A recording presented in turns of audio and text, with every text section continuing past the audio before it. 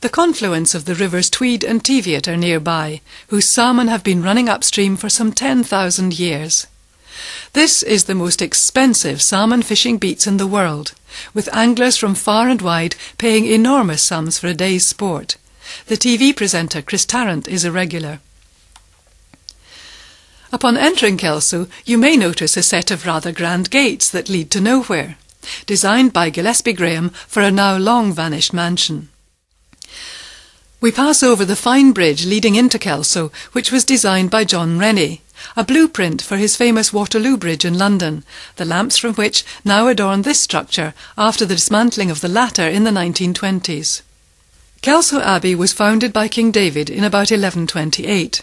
It has perhaps suffered worse than the other border abbeys over the years, but was at one time a school that listed amongst its pupils a young Walter Scott. The cobbled town square has an almost continental feel to it. The town sits at the foot of the drive to Flores Castle. Flores was remodelled from 1838 for the 6th Duke of Roxburgh by Playfair, and what a job he did over the following 11 years. The castle is like a fairy tale palace, with pepper-pot turrets, castellated parapets, and a wealth of rich detail. It's the largest inhabited castle in Scotland, and remains the centrepiece of the 50,000-acre estate of the Duke and Duchess of Roxburgh. Flores is open to the public. The castle is filled with outstanding works of art and furniture, and has a restaurant, gift shop, and terrace coffee shop.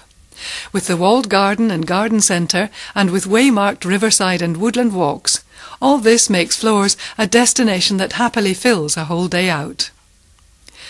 The setting of Flores seems to have remained unchanged.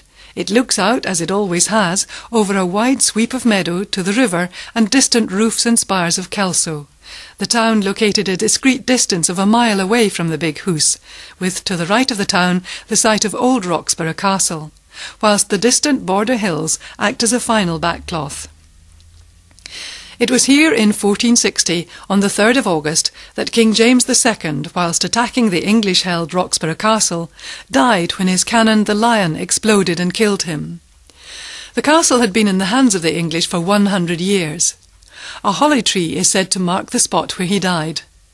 His queen, Mary of Gelders, made her way to the Scots camp with her 8-year-old son, and inspired the troops to take the castle, and dismantled it, leaving it much as we see it to this day.